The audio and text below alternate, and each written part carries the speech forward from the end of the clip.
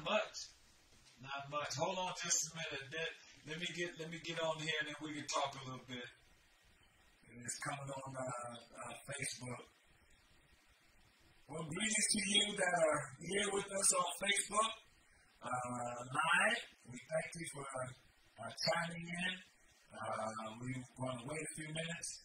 And so while we wait a few minutes, I finished talking to my missionary Crawford. No, I did not eat up all the ham. I left. I told you he only got 2 crunches. I didn't say he got 4 crunches.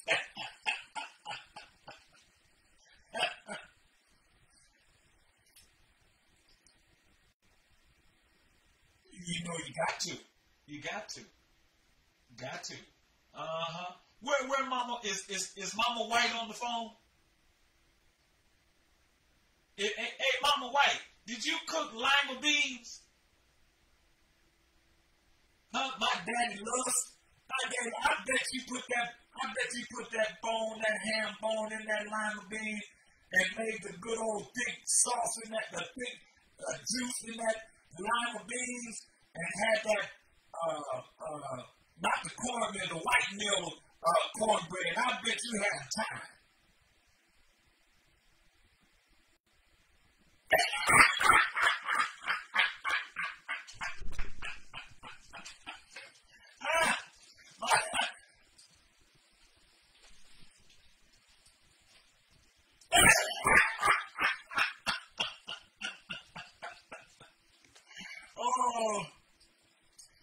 Oh Lord, my dad loved them lima beans. I'm telling you, and he made his juice nice and thick, boy. I'm telling you. Hey, Brother Clayton, how you doing, Terrence? Oh God, you got his name right. Yeah, his name. Oh yeah, I got his name right today. Hey, Bridget McDonald, how you doing? Yeah, we reminiscing about Thanksgiving, and I'm asking Mother White. She's 95 years young. Did she cook them old lima beans? I know you young folks don't know nothing about them lima beans. Oh, yeah, I know y'all don't know nothing about them. But my daddy loved them things. Yeah, he did. Uh-huh. Yeah, that was good eating. Especially after Thanksgiving, because you got that ham bone. Throw that ham bone in there with them lima beans. Make that good old cornbread. Yeah. Real cornbread. Hey, Mother White. Hey, Vanessa, what's up? Oh, Vanessa talking about her favorite beans. Hey, Mother White, let me tell you this little story before we go on. Well, we're already on the air. We're just talking right now. Hey, Sister Sabrina. Lady J, all this time, been married to me, and she been cooking me Jiffy cornbread. Did you hear what I said? Jiffy cornbread. And she fooled around one day with her cast iron pot and fixed me some of that good old real cornbread. You know, the real cornbread, not Jiffy, real cornbread. You know, and I'm going to be careful what I say because her 2 friends is on the phone right now. Mother Wild and Sister Crawford. But I would do like Sister Crawford would always ask me, Pastor, is you in the doghouse? I almost put her in the doghouse for that. Gonna give me Jiffy cornbread. She know how to put real cornbread together. Girl, I almost said some things that just wasn't righteous. Yes, ma'am.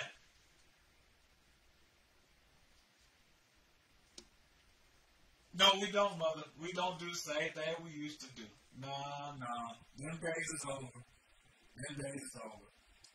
Yeah, but I'm just glad to know she know how to cook real cornbread. Yes. Really?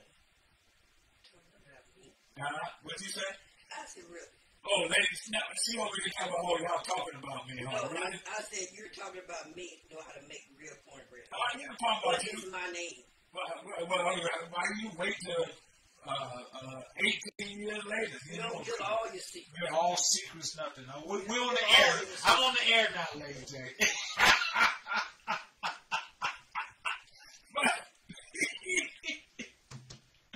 All right, bless all of you. We're going to get started here. We always want to give the people a few minutes to get on, and we have a little laugh with one another. Laughter is good for the soul. And so we praise God for all of you that are already on. We have Mother Wild and her mother. Mother White is on the phone. Sister Crawford, Regina Crawford, is on the line. Anyone else on the conference call? Did we miss anybody? Sister Beverly? Oh, yeah, them Crawford sisters. Yeah, Sister Beverly, she's on the line. Anyone else? Hey, Bree, what's up? Brianna's on the phone. All right. All right, she's on the phone. She's on the phone. All right. How's that weather up there, Brianna? Is it cold?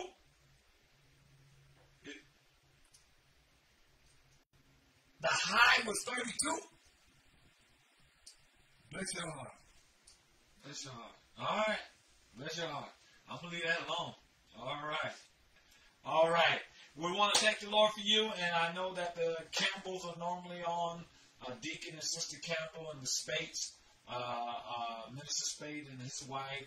I've already seen Vanessa and Terrence and Sister Sabrina, Sister Bridget McDonald is on, and so I'm sure others will be chiming in as we go forth in the Lord on tonight.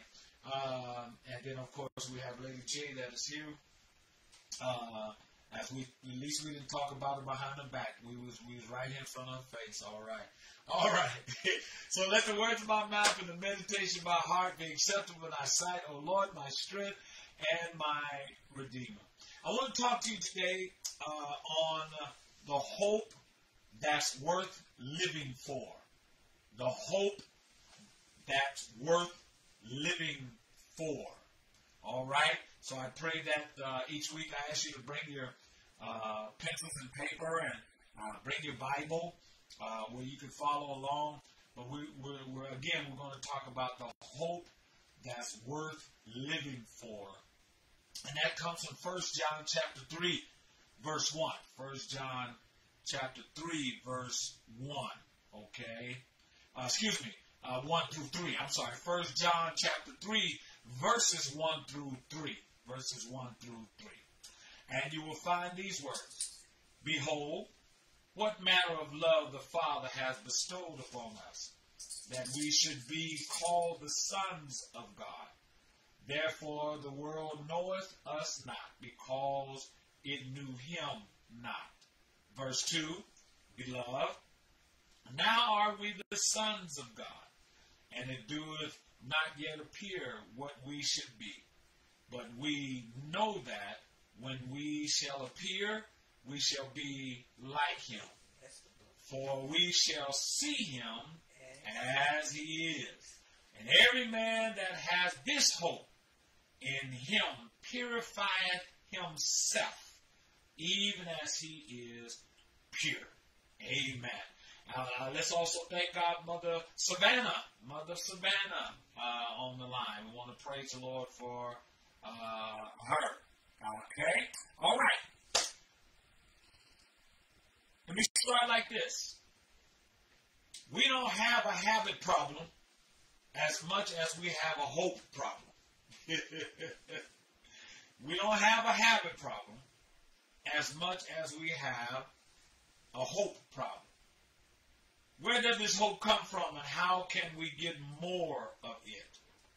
Well, there's 3 different ways I'm going to tell you on tonight. Number 1, this hope comes from knowing God. This hope comes from knowing God. God bless you, Pastor Robert Johnson, all the way from Indiana. God bless you, my friend. All right. This hope comes from knowing God. Because 1 John 3:1 says, and I'm reading back out of the New Living Translation, see how very much our Father loves us, for he calls us his children. And that is what we are. But the children who belong to this world don't recognize that we are God's children because they don't know him. Okay? As believers, our self-worth is based on the fact that God loves us and calls us his children. We are his children now, not just sometimes in the distant future. Knowing that we are his children should encourage us to live as Jesus did. To live as Jesus did.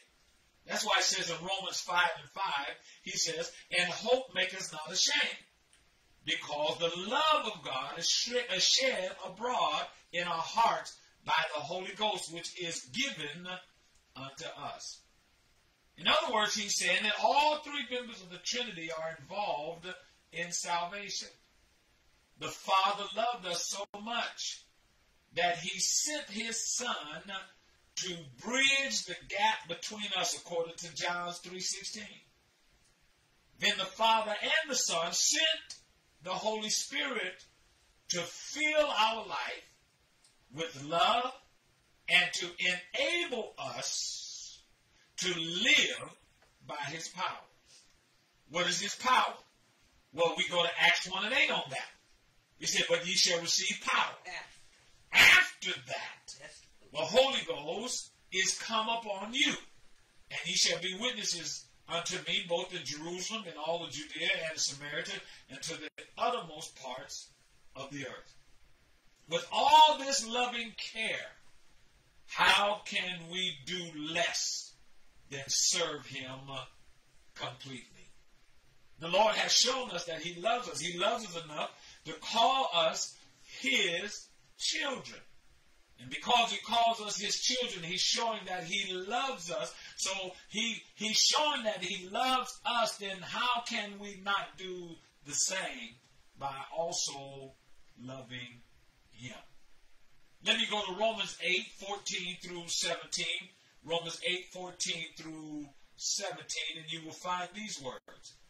For as many as are led by the Spirit of God, they are the sons of God. For ye have not received the spirit of bondage again to fear, but ye have received the spirit of adoption, whereby we cry, Abba, Father. The Spirit itself bears witness with our spirit that we are the children of God. And verse 17, and if children, then heirs, heirs of God, and joint heirs with Christ. If so, be that we suffer with him, that we may also glorify together.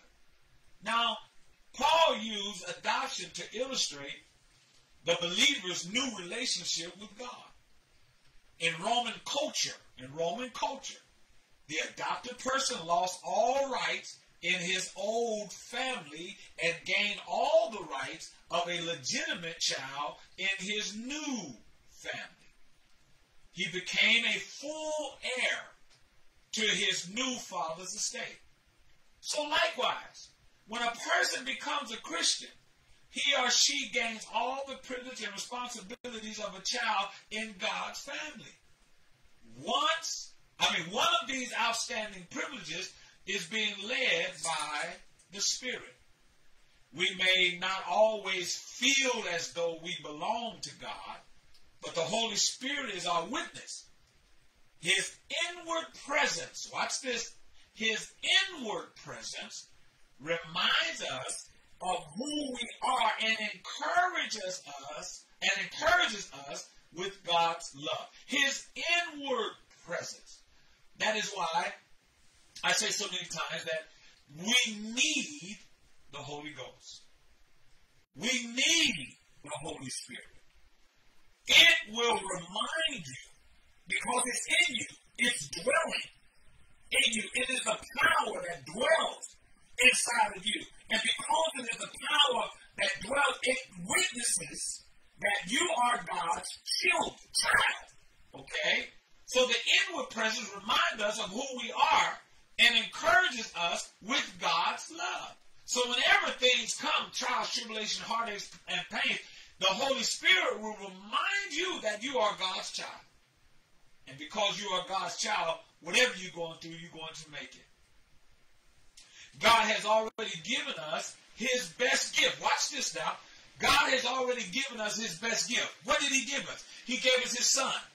Then his Holy Spirit. Now watch this. Son, Holy Spirit. Now watch this. Then forgiveness and eternal life. Look what he's given us. He's given us his son. He's given us his Holy Spirit. And he's given us forgiveness. And he's given us eternal life. And he encouraged us to ask him for whatever we need. Wait, now, he's already given you, he gave you his son, he gave you the Holy Spirit, he gave you forgiveness, he gave you eternal life, and then he yet opened the door for you to ask whatever you need. How can you not love a God like that?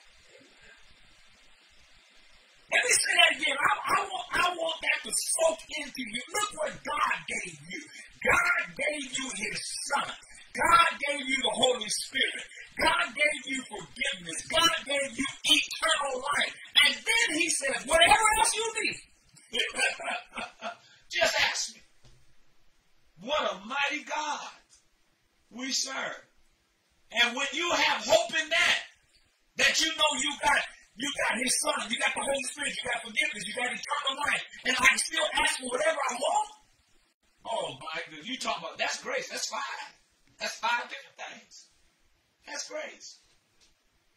But let me tell you a part you don't want to hear and we don't like. Let me tell you a part you don't want to hear and don't like. That's my niece. Hey, Jerica, how you doing? And whoever else there watching with you. All right. But here's the part that we don't like. Because there is a price for being identified with Jesus. Y'all forgive me. I just like being balanced, okay?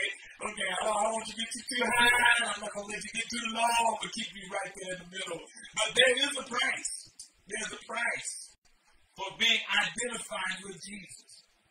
Along with being heirs of God's glory, Paul also mentions the suffering that Christians must face. What kind of sufferings are we to endure? The first century believers, there was economic and social persecution, and some even faced death. We too must pay a price for following Jesus. In many parts of today's world, Christians face pressures just as severe as those faced by Christ's first followers. Even in countries where Christianity is tolerated or encouraged, Christians must not become complacent. To live as Jesus did, serving others and giving up one's rights, resisting pressures to conform to the world, always exacts a price. Nothing we suffer, however, can compare to the great price that Jesus paid to save us. Amen, somebody. To live for him, serving others, giving up your rights, resisting pressure, resisting conforming to this world, takes a price. But just remember, whatever you go through, it does not compare to what Jesus did just to save us. Amen. Those who know God have great hope. Let me say it again. Those who know God have great hope. And when you have great hope, you can endure any situation that comes into your life. Any trial, any heartache. And this is where we are today, my brothers and sisters, and especially during this coronavirus or COVID-19. Many people have lost hope. And the reason why we are standing today is because we went to a meeting one night. My heart wasn't right, but we got a hold of Jesus. And when we got a hold of Jesus, we got a hold of hope. And we said to ourselves, my hope is built on nothing less than Jesus Christ and his righteousness. So in other words, it doesn't matter what befall me. It doesn't matter what I suffer. As long as I know that I got King Jesus on my side, I got hope I can make it. So those who know God have great hope. That's why you listen, in your downtime, and many have had downtime during this season of this pandemic. We've had some downtime, but during this downtime, you should have been more in your word. You should have been praying more. You should have been calling on the Lord, getting closer to God, that while we're going through this pandemic, you don't have to fret. You don't have to worry. Okay? You don't have none of that is in your spiritual vocabulary. Why? Because you have that great hope in the Lord Jesus Christ. Knowing God starts with knowing the love of God. Knowing God starts with the love of God. What did I just say God gave you? God, he loved you so much. He gave his son. He gave you the Holy Ghost. He gave you forgiveness. He gave you eternal life. And then you turn around and say, whatever else you want. Just ask me. Okay? He loved you that much. God, knowing God starts with knowing that his love for you, he has agape love. What is agape love? It doesn't matter. Listen, it is beyond what you can even think. It is so, his love is so great for you that you will never lose his love. That's how much God loves you. That's how much he loves you. How great is the love the Father has lavished on us. How great is that? Knowing God is not just an issue of the mind, but more so of the heart. Let me say that again. Knowing God is not just an issue of the mind, but more so of the heart. Amen. A lot of people know God in their mind, but they don't know the Lord in their heart. And we've got to make sure that Jesus is in our heart. Jesus is in our heart.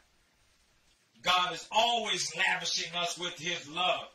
But the world, watch this, just can't see it. Okay? The world just can't see it. He's always lavishing us with his love. He loves us. He just throws all kind of love on us, but the world can't see it. Why can't the world see it? Because the world don't know him. They don't see what God has given you. That's why they can't understand that in the midst of your storm, and they know you're going through the storm, you still got peace. You still got joy. You still got love. How do you do this? Because my hope is in God. But guess what? You can't see it. In other words, it's invisible to you. And because it's invisible to you, you can't see the love that God has for me. Whew. So God is always lavishing us with his love. But you know this world can't see it. What is the most lavish thing God has done for us to express his love? God sent Jesus into the world to die for our sins. God bless you, Sister Torn. See you there. What is the most lavishing thing God has done for us to express his love? God sent Jesus into the world to die for us, for our sins. That's why Romans 5:8 says, but God commanded his love towards us in that while we were yet sinners, Christ died for us. Oh, she's awake now, y'all. She's awake up. While we were still sinners, these are amazing words. God sent Jesus Christ to die for us, not because we were good enough, but just because he loved us. Whenever you feel uncertain about God's love for you, remember that he loved you even before you turned to him.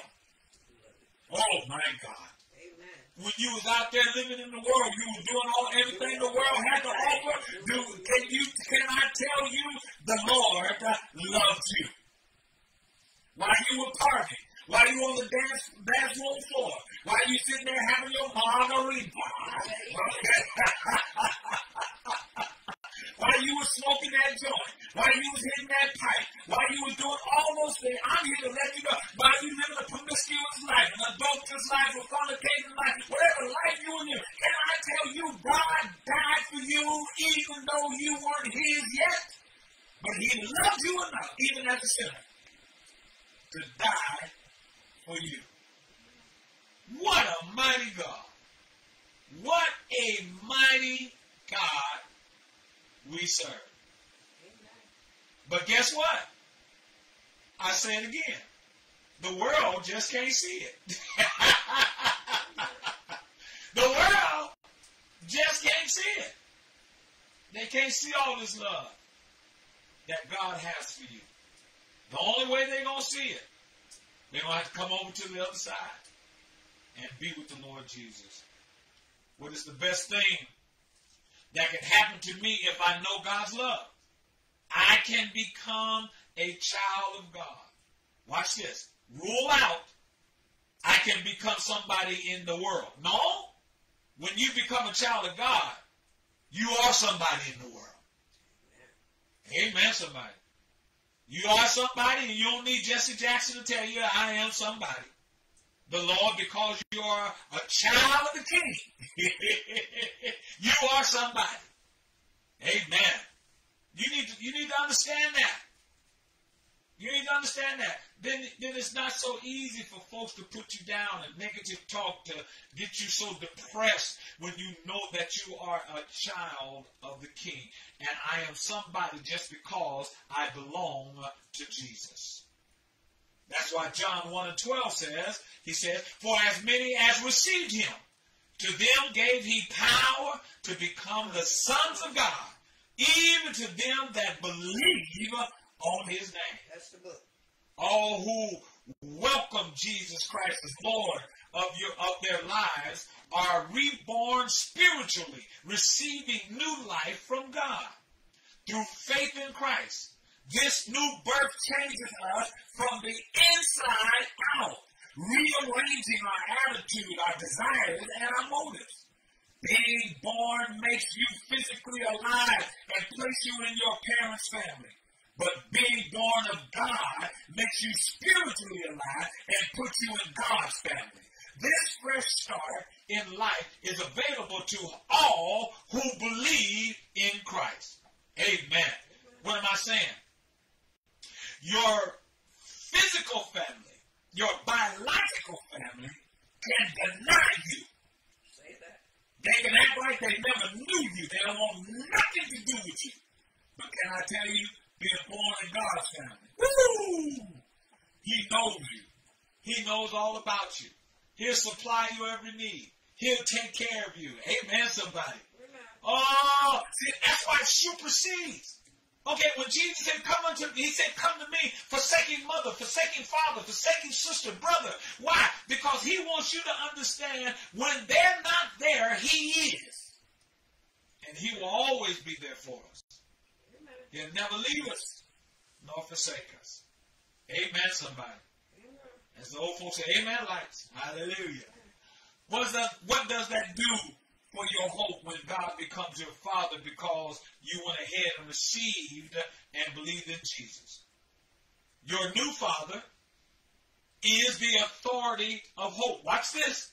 What does it do? It lets you know your new father is the authority on hope. Let me say it again. He is the authority on hope. You can't find a greater authority on hope anywhere else in the world. He is the authority on hope. He knows all about hope. He is hope. And because he is hope, then you know that in Christ I can make it. Romans 15 and 13 says this. Now, watch this. I'm going to show you. I got to give you scripture. I just told you he's the authority of hope. I'm going to back it up with scripture. Can I back it up with the word? All right. This is what it says in Romans 15:13. Now the God of hope fills you with all joy and peace in believing, that ye may abound, watch this, in hope, through the power of the Holy Ghost. Now watch this. I just told you that the Father is the authority of hope. Romans 15:13 backs it up and says, now God of hope fills you with all joy and peace in believing, that you may abound in hope through the power of the Holy Ghost. I know I got that right.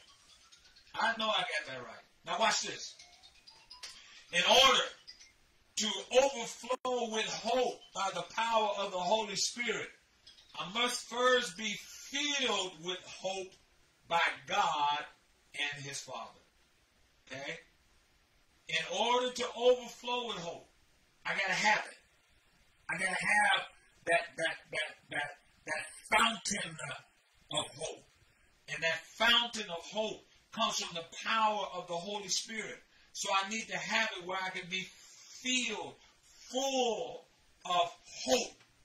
Full of hope that comes from God the Father. How do I get to be filled with hope? The answer is as you trust in Him. Okay? How do I get filled? You got to continue to trust in Him. You got to continue to have faith in Him. You got to continue to believe in Him. And as you do those things, your hope grows. As the more the Lord do for you, the more He delivers you, the more He answers your prayer, it will develop your hope. How can I trust in Him more? How can I trust in Him more? One, by getting to know Him more. That's easy, eh? You thought I was going to give you a big old answer. No, it's very simple. How can I trust Him more? By getting to know Him more. How do I get to know Him more?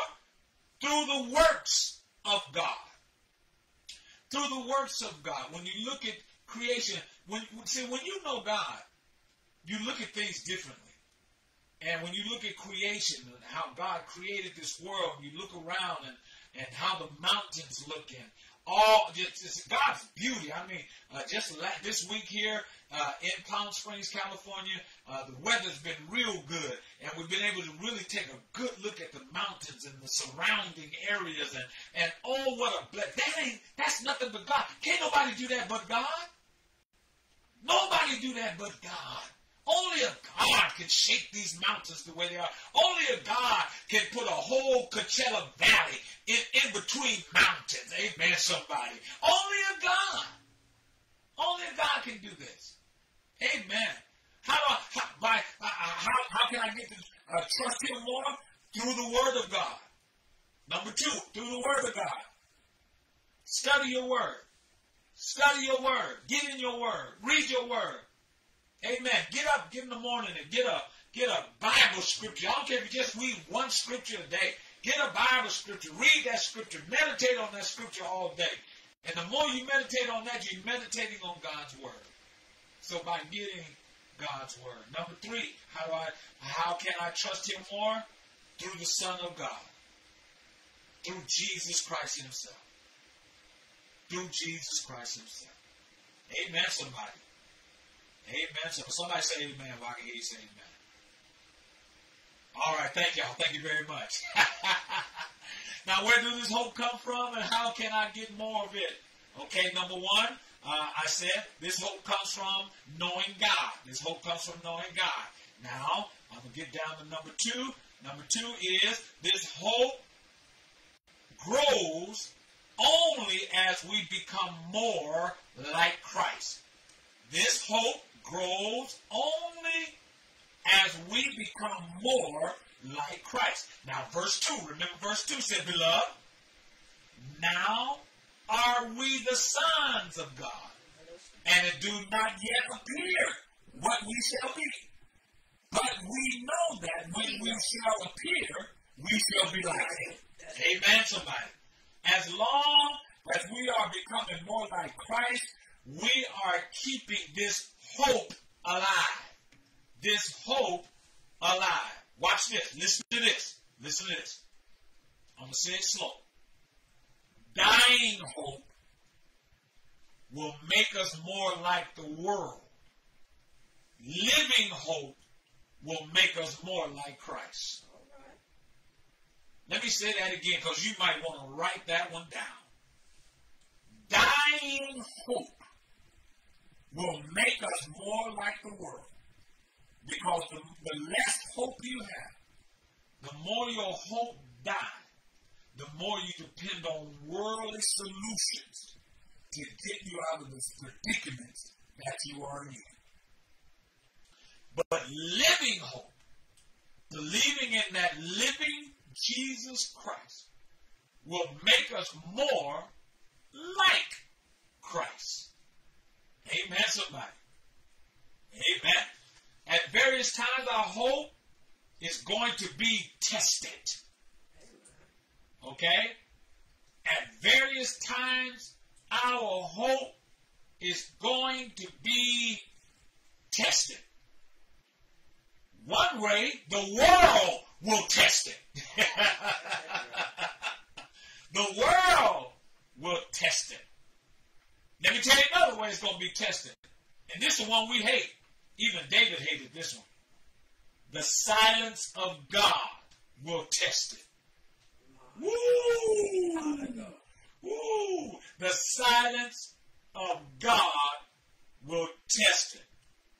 Because he says, what will we be has not yet been made known.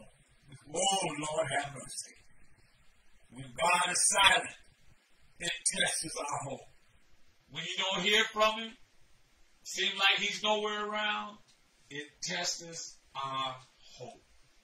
Remember that God is always in control. God controls the circumstances of our life in order to make us more like him. Romans 8:28-29 says this.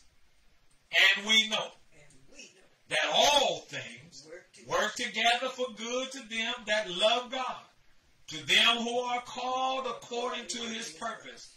Verse 29, for whom he did foreknow, he also did predestinate to be conformed to the image of his Son, that we might be the firstborn among many brethren. Amen, somebody. Is that the book, lady? All right. Don't lose hope because we are promised that when he appears, we shall be like him. Why? Because you know all things, whatever you go through. All things work together for your good. Because you love him and he loves you. Amen. All right? Now, so our hope in everything is this. God is somehow using this difficult circumstances to make me more like Christ. Amen. We have to be molded. We have to be created. We have to be renewed. We have to be reshaped. We have to be re-educated. Amen. Why? Because when we came to Christ, we had a lot of world in us. We were born in sin. We were shaped in iniquity. But God has to now deprogram us from all the world stuff and begin to re-educate us of how we were predestined to be. Amen. Amen. You were predestined to be something great. You were predestined to be something that God had called in these last and evil days. So don't let the world put you down. You God's child. And he already knew what was in you when you were born. Okay? Now, number 3. That's where I'm at. Number 3. Finally, this hope allows us to see God. Now, watch this. Watch this. I'm going to go back again. Hold up. I need to go back here just a second again. Because I asked the question. Where does this hope come from? And how can we get more of it? And number 3 is this hope allows us to see God. Because at the end of verse number 2, this is what he says. For we shall see him as he is. We shall see him as he is. All right? Immature Christians see God only in the good times. My God. Woo! I shot that shot. Yes, I did. All right? Immature Christians see God only in the good times. But mature Christians see God in the good and the bad. When we having bad times, when you're mature Christians, you say, this too shall pass. When you're mature Christian, you say, weeping may endure for a night, but joy is coming in the morning. When you're mature Christian, you say, many are the afflictions of the righteous, but the Lord will deliver me out of them all. That's what mature Christians do. Immature Christians, worry. They're despondent. They wait on the world to fix their problems. But mature Christians say, and the Lord will fix it after a while. Then they say, if he don't do it, I know he's able.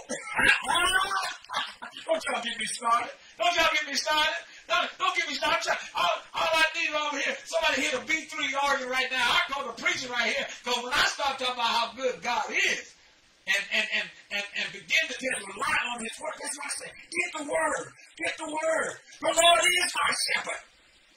I shall not want. This poor man cried, and the Lord heard me. Lord have mercy. You need to have that word in you. You need to have that word in you. You need to have that word in you. All right? And when that word is in you, when bad times come, guess what? You'll be thinking about what the Lord has done.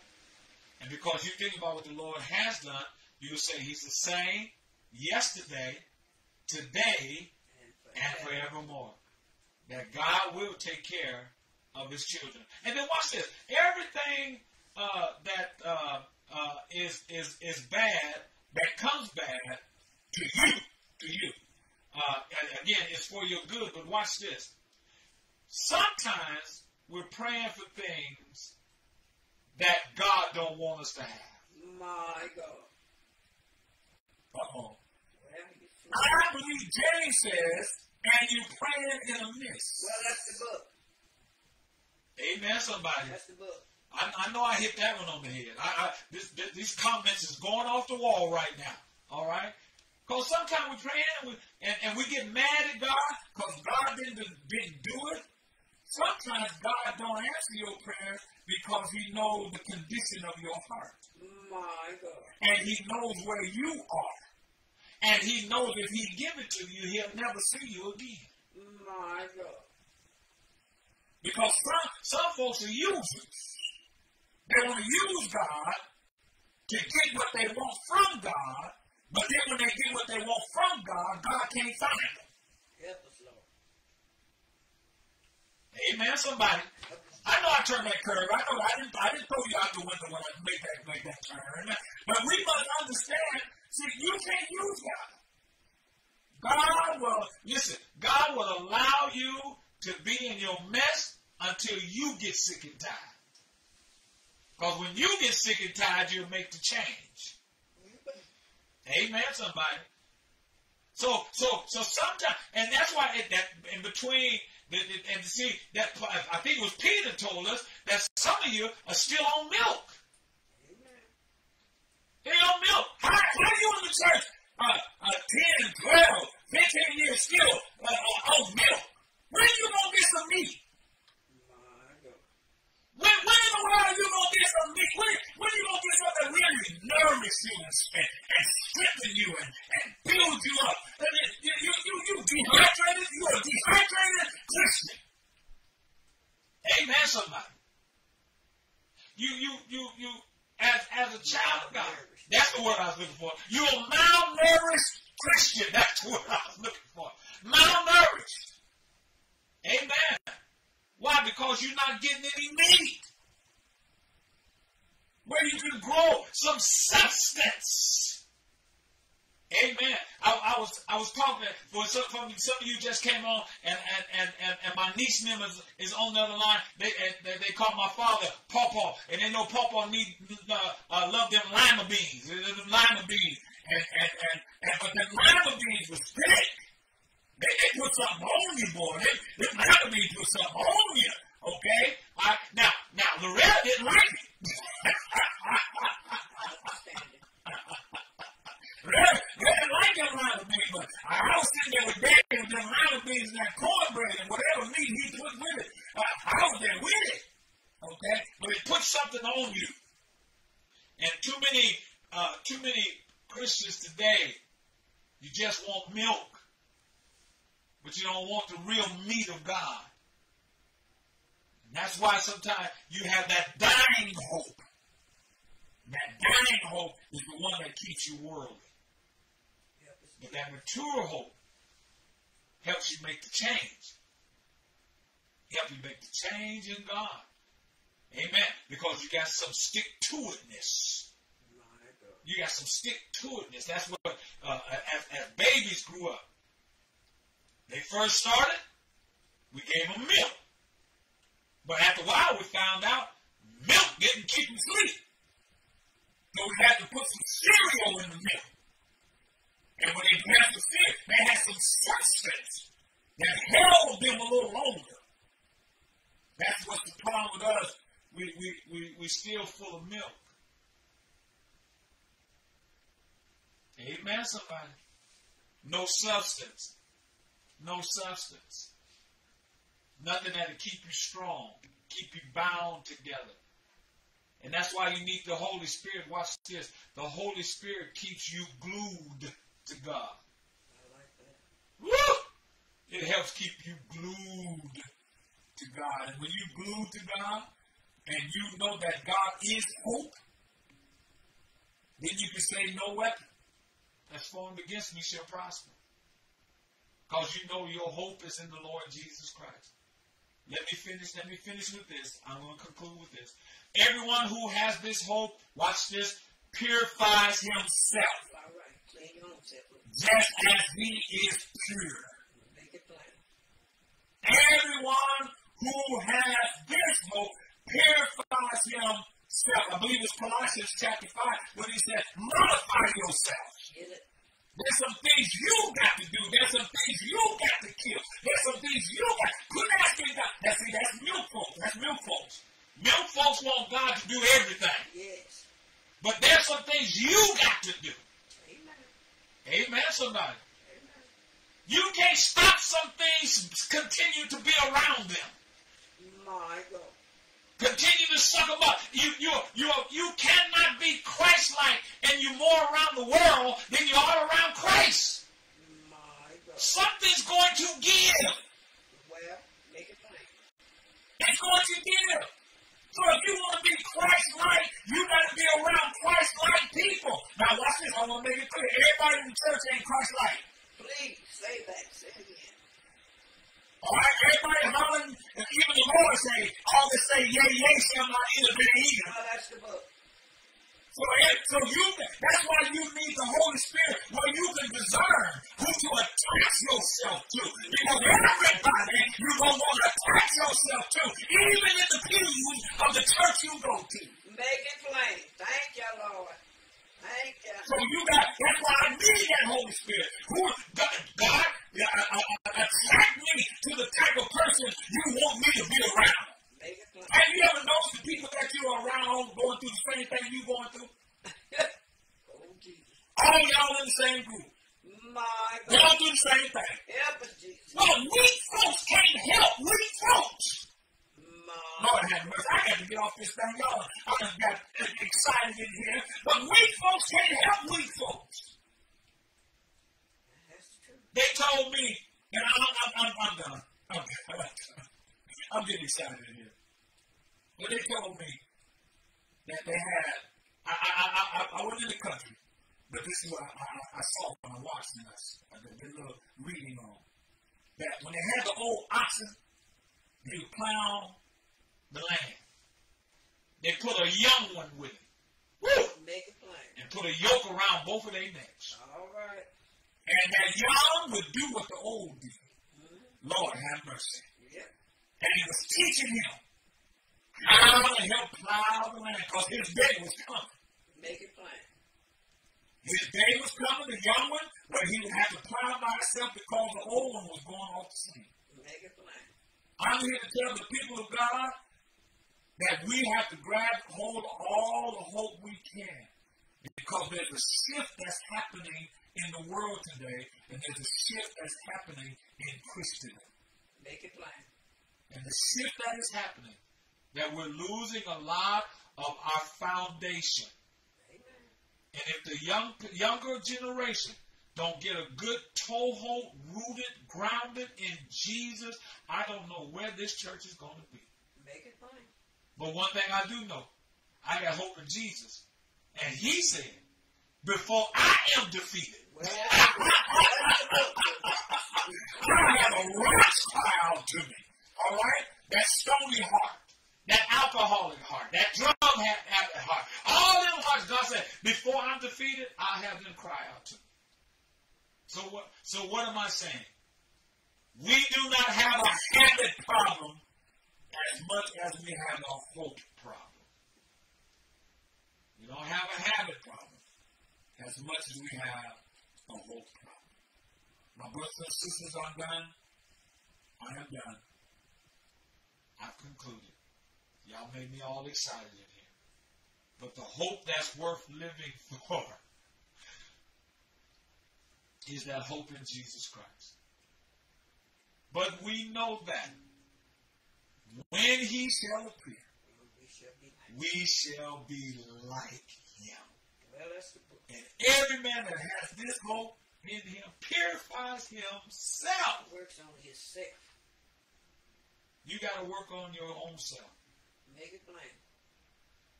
We used to, I think it was a song, work on me, Lord. Work on my eyes that don't see no evil. Yes. Work on my ears that don't hear no evil. Work on my tongue that don't speak no evil. Work on my mind that don't think no evil. Work on me. It's me, O Lord, standing in the need of prayer. Not my sister, not my brother, but it's me, O Lord, standing in the need of prayer. So my hope is in God. You can't deter that from me. And the people I hang around, you can't deter them either. Because we like-minded. We love God with all our heart, our soul, and our mind. I want to lead you to the Lord Jesus. I'm done. I want to lead you to the Lord Jesus where you can have this hope. Repeat after me. Father, forgive me for my sins. I acknowledge my wrongs. I believe that your son Jesus died on the cross, was buried, and on the third day morning, God the Father raised him from the dead. Now, Lord, I open my heart. I receive you into my heart as my personal Lord and Savior. Greater is he that's in me than he that's in the world. Amen. And if you said that prayer with me, you have just joined the authority of hope. And he will give you all the hope that you need because he's lavishing you with his love, which the world cannot see. God bless you. I pray that I said something tonight that's been a blessing unto you on this evening. If this ministry has been a blessing to you and you want to be a blessing to the ministry, then I'm asking you to use these platforms. You can go to www.lovwc.org and go to our website. And as you go to our website, you can give through your credit card or through PayPal or through Givelify. You may have Givelify already on your app, on your phone or your iPad. And when you go on Givelify, look up Lily of the Valley Worship Center. Then we have a Cash App. The Cash App is the $LOV 1779. And then if that is not satisfactory for you, the post office box is P.O. Box 2363, Palm Springs, California, 92263. God bless you. I pray that you have a wonderful Thanksgiving, and we're looking forward to a wonderful Christmas coming up. That the Lord will bless you. Don't stress yourself because there will be no Christmas without the Christ. And the reason for the season is not the gift store or what's under the tree. The reason for the season is our Lord and Savior, Jesus Christ. So let's make sure that we give Him thanks for all that we have and all that God has blessed, because the rest of the year is coming after December 25th. Amen. Well, I'll say another year is coming if the Lord delays His coming after December 25th, and you're still gonna have to live. And so don't put yourself out there. Do what you can, and just be thankful that the Lord gave you another day. Well, until Sunday, we'll see you. No, tomorrow night. I am sorry. Tomorrow night, Thursday night Sunday school. Thursday night Sunday school. Our dear Sister Beverly Crawford on tomorrow night is going to be coming with the good teaching of Sunday school on Thursday night. All right, we want you to join in on the conference call tomorrow night, and you that may need that number, let me say it to you. Maybe I haven't been